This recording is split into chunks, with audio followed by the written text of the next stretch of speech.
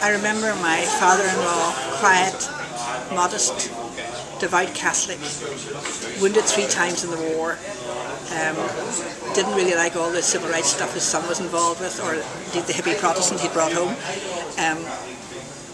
Putting on his good suit to go out to the march after the raid into the Bogside by the police.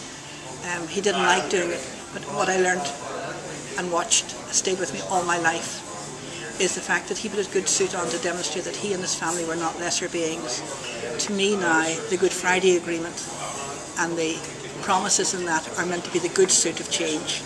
And I ask, and my job now is to ensure that that good suit is worn by the people who are most excluded, not by the people who can get to the table.